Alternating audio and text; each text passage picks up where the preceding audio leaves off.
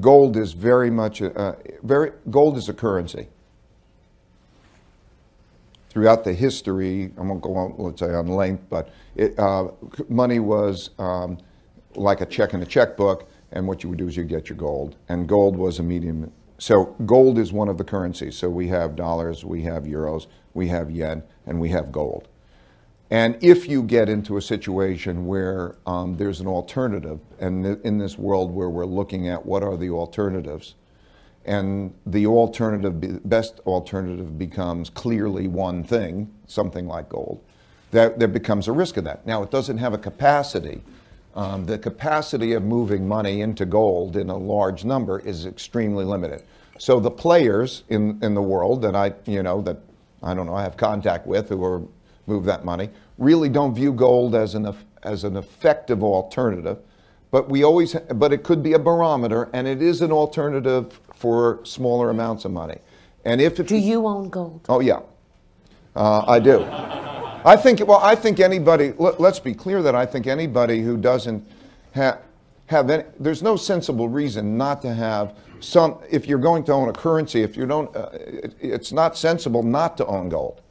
Now it depends on the amount of gold, but if you don't own, I don't know, 10% if you don't have that, and then depends on the world, then there's no sensible reason other than you don't know history and you don't know the economics of it. But cash. So cash, it's an alternative.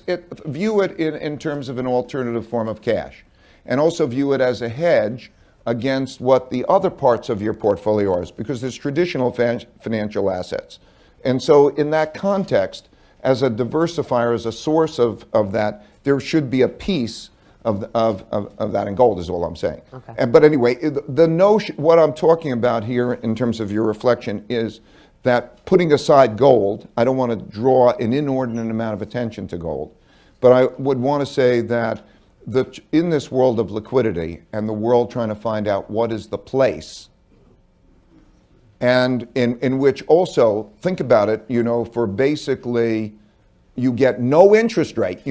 So the question is cash under the bed better than treasuries?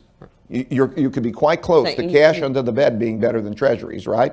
Because essentially you're going to get it back if it's under the bed or in a bank, and you're not giving you any money on it anyway.